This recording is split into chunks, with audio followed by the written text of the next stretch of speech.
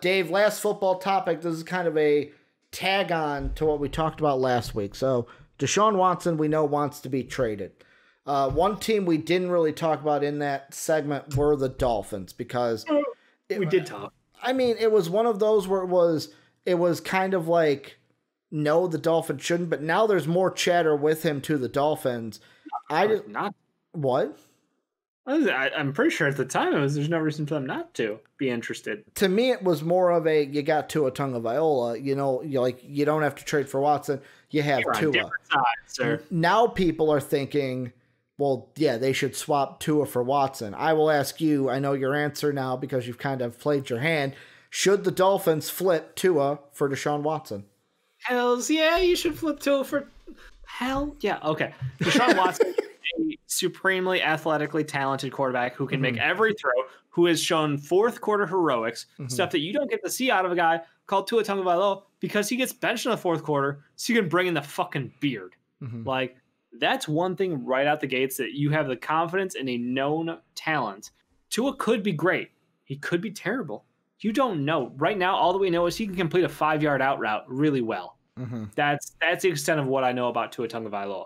Like, he had one game in which he showed that he could make all the throws. Since that game, he has not shown dick. So I'm at that point where I'm taking Tua, shipping him with my first-round pick early, with a second-round pick, with a future first-round pick, maybe a third, to get him over so I can get back to Deshaun Watson, because that is how you move forward as a franchise. You are already a very good team this year. Congratulations, Miami. You had a fantastic season. You overachieved from a lot of people's standpoints. You were right on par with where I said you'd be, though. That's what counts, that I was right. I know that means a lot to you. Where Dave was right. There we go. But not for the reasons I thought. Love how that happens. I do think that Deshaun Watson is a better football player. You take the known quantity. That's like people who were like, who would you rather have today? Trevor Lawrence or our boy Air Bear? The answer is Air Bear. He just had a fucking phenomenal season, and it looks like he will be a star quarterback for the next decade plus. I'm going to take the guy who can do it against guys who are in the NFL versus the guy who might be the best prospect since ever. That answer could change in a year. Like, that's why I feel like that question. Today, the answer is Air Bear. It's Justin Herbert. And that's why today, when he asked me, do I want Tua or do I want Deshaun Watson? I'm taking Deshaun Watson 10 out of 10 times. And I was a Tua guy during the weeks when we were talking about Tua versus Fitzy. I was riding the Tua I was right at the front of that parade, man. And that's why with me, I think that there's a little bit more that plays into this question, because the only reason why the Jets aren't not the Jets, we're just talking about the Jets, why the Dolphins are not in the same position that the Washington football team is in right now is because they made the trade they traded Laramie Tunsil to the Texans and got their pick. If the Dolphins do not have the third overall pick right now, we are looking at this very differently, because they're not going to get they're not either going to get Devonta Smith or Penny Sewell at 3. They're not going to have the option to, hey, we can take Sewell at 3 because we can get a wide receiver at 18, or we could take a wide receiver and get a tackle or a guard later at 18. Like, the only reason is they have 2 picks. And for me, I love the Lawrence Air Bear question you bring up, because it's, do you want to go for the right now, or do you want to build for the future? Because I feel like it's proven. Yeah, I feel like coming into this year, it was, they got to build for the future. Have a solid year this year. No one was thinking 10-6. Dave was the only one riding that bandwagon that I saw. I had them a lot less. I think I had them 6 wins at the most. I think I probably had them 4 or 5 wins. But it's something to where we had low expectations coming in. Expectations are now higher because of what they did this year. And for me, I can't put my finger on whether adding Deshaun Watson makes this team a bona fide contender for a Super Bowl in the AFC. Like, the question I have to ask myself is, Deshaun Watson on the Dolphins, makes them a playoff team. That's for damn sure. But are they going to be in the territory that the Browns, Ravens, and Titans are in, where you may win a wild card game, you may lose a wild card game, but when you get to the divisional playoffs, you'll lose, which I feel like the Ravens will be in, the Browns will probably be in, although I will be rooting for the Browns against the Chiefs. To me, it comes down to, and this is the question I have, is next season with Deshaun Watson. Yes, this team can add some stuff in free agency, and that changes things. Mm-hmm. Can this team with Deshaun Watson beat the Bills and the Chiefs if they have to in the playoffs? And win 3 games if they have to in the playoffs? I think they absolutely could. Okay. I think they address the running back position. I think their defense is excellent, but they can continue to tack on there. Offensively, they've got great tight ends. I expect them to add, another weapon at the wide receiver position. Not an early pick, but a mid-round pick on the wide receiver, take a shot on somebody to add some more firepower to that team. But this is a very good, well-rounded roster already, and I think that adding Deshaun Watson absolutely puts them in the conversation. With what we're seeing of the Steelers being dead, just dead. I think they could be the 3rd best team in the AFC. Yeah, I think they could jump the Ravens because I like Deshaun Watson more than I like Lamar Jackson. I like what's going on in Miami. They're on the upswing, whereas no offense to the Ravens, this is very much we're trying to prove we're legit because this is the first year we've won the playoffs moment for them. So, we'll see. But I just think that Deshaun Watson has such an it factor to his game. He has the ability to extend plays, make throws that are just insane. He has the balls to make those throws where you're like, no. Yes. Yeah. He has those kind of plays, and that gets you everywhere in the playoffs. Yeah. That is one thing that makes him special. That's why I think that taking him and putting him on this team that already won 10 games, I think it elevates that to being in that fight for 3-4 in the AFC. Here's the only problem with it is I agree with you that record-wise with Deshaun Watson, the Dolphins could be the 3rd best team record-wise. Here's the problem with the standings, though. They're in the Bills division. I think this year, yet again, the Bills have to play up to where I think they're going to be. I think this team is going to the Super Bowl. When they go to the Super Bowl, people's eyes are going to be opened of, even if they lose in the Super Bowl, people are going to be like, wow, this Bills team fucking might be for real. Now, if they lose Brian Daboll this offseason, that may hurt the offense. Let's see what happens there. But this Bills team is going to be good. They are going to be my favorites to win the division next year. So the Dolphins might be in a situation where it's like, all right, we've got the 3rd best record. We're 12-4, but because we're not a division winner, we're 5th. So we have to go to basically either, I'll ask you, Baltimore or Cleveland, who you put the odds on to be the favorite next year? Baltimore to win the division because the Steelers fall back? Or do the Browns have a better year than they did this year? The Ravens and Browns were tied record-wise, basically. So it's a crapshoot. I have a hard time answering that question. I don't know yet. Sake of argument. Ravens have issues to answer at wide receiver. We'll see. For the sake of argument, let's say it's Baltimore. Let's say Baltimore's what? Baltimore's 4, and then Tennessee is they win again and they're 3.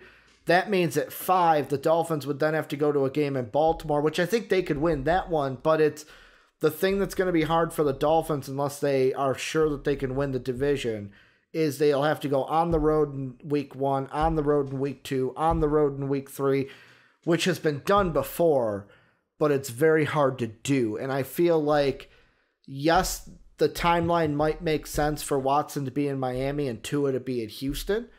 But there's also a part of me of the Dolphins of, do we for sure, because of this year, jump on it and go, yes, we need to get in there? Or is it nope, we're going to play this one easy, we're going to keep our picks, we're going to play it smart, and we're going to develop with Tua?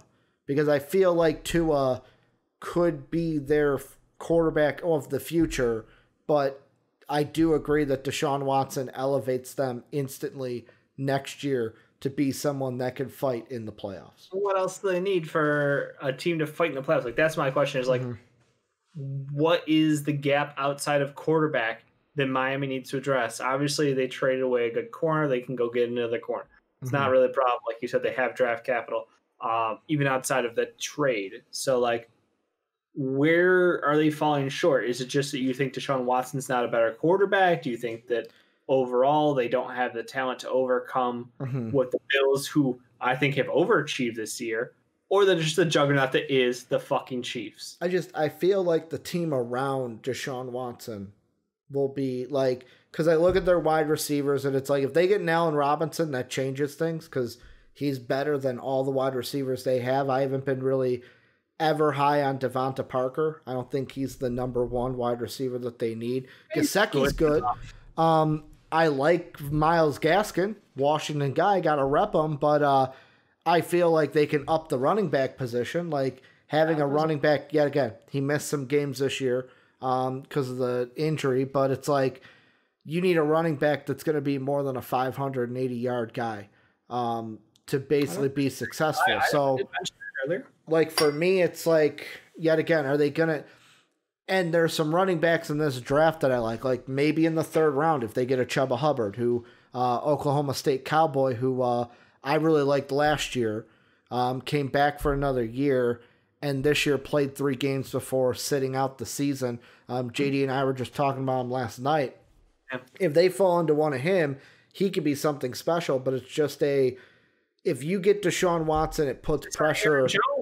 What? They could get Aaron Jones. What? What if they just sign Aaron Jones? What if? I thought your microphone cut out a little bit, and I thought you said just signed Aaron Jones. I was like, wait, he's still on the Packers. You're right, though. If they do sign Aaron Jones, that change, like, yet again, free agency changes these discussions, but, like, right at this moment, I wouldn't make a trade if I'm Miami. Wait how free agency goes, see what you even get. See if guys actually want to come play for you, because I know the weather's nice, but yet again, it could be a situation... It could be a situation where teams look at them and then go, "Nah, I'm not that confident. I'm gonna go over here." Like, I mean, yeah, don't play for one of the best coaches in the NFL, someone who turned around a franchise in 2 years, and someone who's done nothing but piss excellence. That's probably what I would say. I don't want to keep more money because I'm playing in Florida. That all seems like a terrible situation to me. I'm not favorable there. I'm gonna play in Chicago probably instead, and just hate my life when it comes to the month of December. I'm not saying Chicago, Dave. I mean, Detroit, Florida does have a lot of benefits to it. It would be smart to go there, but if there is another team that is a playoff team and X player thinks that's a better situation than Miami, because the thing that a free agent will have to answer is how much of a fluke was this season? Like, the Dolphins are going to need another season to show, was this a fluke or was it not a fluke? With 2 quarterbacks. Could you imagine if they had someone who is a all fucking NFL caliber quarterback? Like, we're talking about one of the best young rising stars in the NFL. Jake is just and you're like, nah, don't go all in on him. I'm ignoring that idiot chat. That idiot in chat. But Dave, any final thoughts on this? Because I feel like saying the Bears shouldn't try to get to Deshaun Watson. Like, nah, we got some other holes. Let's address the other holes in the team, guys. We don't really need to go get a quarterback. We don't want to win early. I think the Bears situation is a little bit different because I'm a fucking fan, Jake, in about a minute here. He's not going to get on the show. Don't hate the truth. I look at the Bears, and that's a situation where we have a great defense like Miami. That's getting wasted. Have an offense that has some talent to it, but not enough talent. We need to address the offensive line. Coach and GM, that's the problem. Like that's they have those. That's what I'm saying. Like I would still drop a left nut to get Deshaun Watson on this. I don't understand why you think Miami is like, nah, Tua will be fine. He'll figure it out in year 2. I just think Tua will get better in year 2. That's my question. If you don't want, oh no, it's going to happen. So the monitor's falling? Is that what it's doing? Yep. I'm holding it up. I got to put down this. If you don't think that you need to go get Deshaun Watson, how are you going to address the problem of Tua not having the confidence to throw downfield, not having the footwork to throw off of his both feet and throw into things instead of throwing off back foot and being wildly inaccurate when he does try to throw downfield. I feel like we are over magnifying the Tua can't throw downfield. I feel like with work, he can do that in the NFL because we saw him have big plays. You're fine. We saw him have big plays in college. The only reason why I'm iffy about this goes down to yet again, whether you do it or don't do it for the Dolphins, it is a risk. It is a calculated risk either way because there's two alternate futures.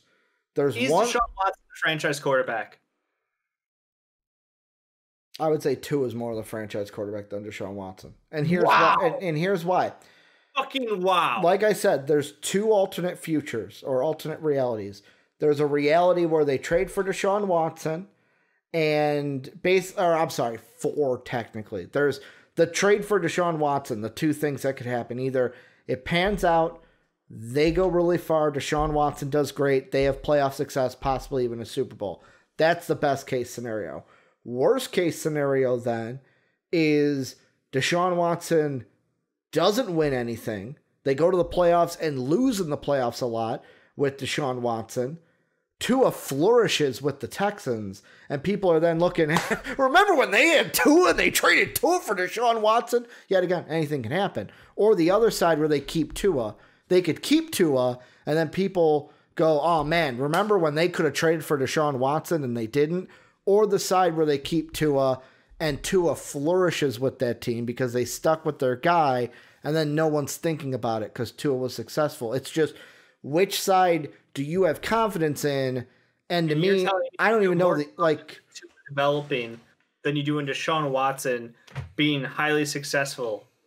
Yes, I have more confidence in Tua developing overall than I do in Deshaun Watson coming in because I feel like after this season, people are going to take the Bills a lot more seriously, and the Bills are going to cock block. Bills, Ricky. No. It's important though because I feel like what I was going to say is the Bills will cock block the Dolphins like the Patriots cock block the Bills. That's what I feel like. That much better than any other fucking team in the league.